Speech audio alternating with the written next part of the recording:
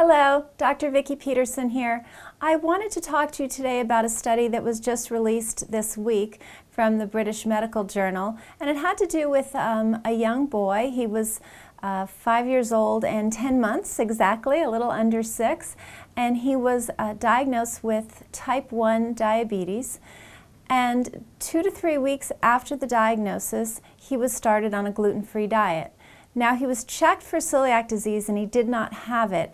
We don't know the background as to why it was decided to put him on a gluten-free diet regardless, but the outcome was certainly worth it because this young man, his blood values showing that he had diabetes completely normalized on the gluten-free diet, and he never took any insulin. He was followed for 20 months, almost 2 years, and he still never needed any insulin. So this isn't magic, and it's not unheard of.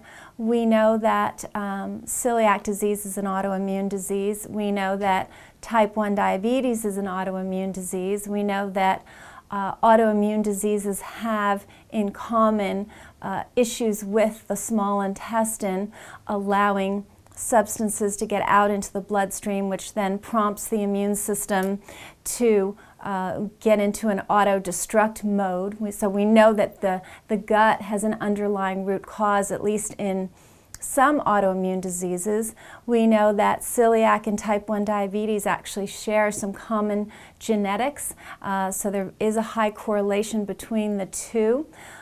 So with this young man, we know that his celiac test was negative. So does he really have celiac disease or not? We don't know. Tests are not perfect.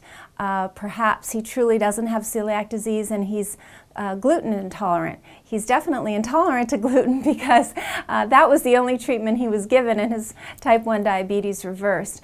So my point here is, and certainly the researchers made this point as well, was that there were absolutely no side effects to initiating a gluten-free diet, and the repercussions were certainly marvelous.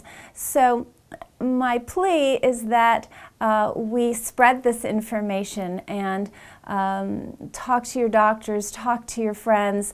Imagine how many young people you could really change their lives. I mean, think about the side effects of diabetes. It's horrible. It's a horrible disease. You can lose your eyesight, you can lose your limbs, kidney function. It's not a kind disease to the human body, and especially it's typically children who are diagnosed with type 1 diabetes. And imagine the change in this young man's life and how many others could be affected. So if we can get out there and do that grassroots movement that I love to talk about and share the information about this. It was just June 21st out of the British Medical Journal, and certainly information that's very important to know and to share, and maybe we can make a big difference in many people's lives. So worth it to get tested for celiac disease with type 1 diabetes, and according to this study, probably worth it to institute a gluten-free diet, whether the test comes out positive or not, just to see how your numbers do. All right, I hope this was helpful, and until next time, I wish you very good health.